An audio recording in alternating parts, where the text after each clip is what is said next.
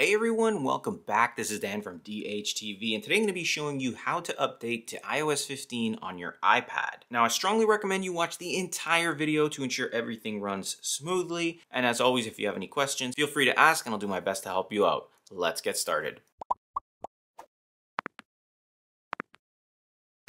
All right, now before we begin, there are a few things you want to make sure you have set up so this runs smoothly. The first one is make sure your iPad is connected to the internet. A fast, consistent Wi-Fi connection is best. Otherwise, it might run a little bit slow for you. Next, you want to make sure you have a charging cable available to you so you can plug up your iPad. It does need to have at least 50% battery or more to run the installation without a charger. If it's not, plug it up to the charger for the entire installation process. Next, you want to make sure you have enough space on your iPad to run the installation. So you're going to open your settings and tap General, tap on the iPad storage. You'll be able to see all of the storage that's available on your iPad. If you don't have enough space, then you'll need to delete some applications or photos, and you can see on screen how large iPadOS 15 is. So free up that space, otherwise you can move on to the next step, which is basically backing up your iPad. It's extremely important to do this.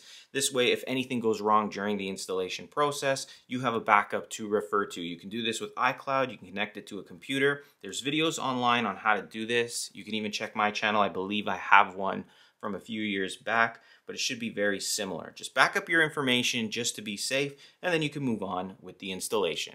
All right, so the installation process is very simple. All we're gonna do is open our settings application. We're gonna tap General here, and we're gonna tap Software Update. Now it's gonna begin searching for the update. You can see that mine is up to date, but there's also Upgrade to iPadOS 15. If I tap on that, it's going to open up like this, and you can see that it's 2.9 gigabytes for this update. You may need a little bit more space than 2.9, as that's been the case with a lot of these updates. Once you've freed up the space and have it ready, tap Download and Install. It may prompt you to enter in your passcode, so you can enter that in. These are the terms and conditions. We can agree to those and tap Agree again.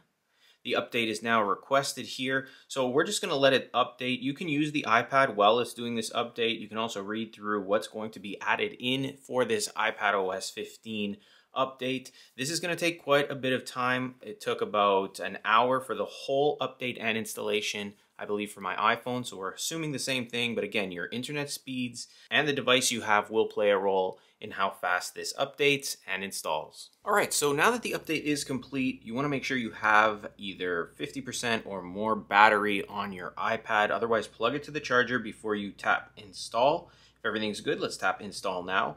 It's going to verify the update and go through the entire installation process, and this is what takes the longest time. You'll notice your iPad will power down, it'll power back up. You'll notice some status bars that'll appear, they'll disappear, and they'll actually not complete before they restart another status bar. This is all normal, but at this time, just leave your iPad alone.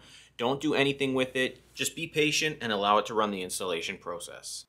All right, so that didn't take very long at all on the iPad Pro. This is the newest iPad Pro. And we'll just swipe up, we'll enter in our passcode, and you can see software update is complete. Your iPad has been updated to iPadOS 15. We'll tap continue here. We'll tap continue here. If you want to set up Apple Pay, or we'll set it up in settings, so we just tap set up later.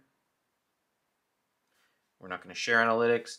Tap get started, and now we've got our connection to our iPad with iPadOS 15. But now let's quickly just open up the settings application here, General, and then tap Software Update, and you can see iPadOS 15.0 is up to date. Now, if you do run into any issues, first things you need to make sure of is that you don't have a version of iOS that's a beta version. So if you already have iPadOS 15 beta installed, you may need to remove the profile. I'm not going to show you how to do that, but there is another option. If you run into a problem where it freezes in the middle of the update, you can do a soft reset. There's a video for that on the card up top. If you need to do that, it'll just reset everything. But that's why I strongly recommend you back everything up, because if something does go wrong, that's your only way to get everything back. So now that you have iPadOS 15, you can play around with all the cool new features. I'll be featuring a lot of them on the channel and showing you how to use them so that you can get the most out of your iPad.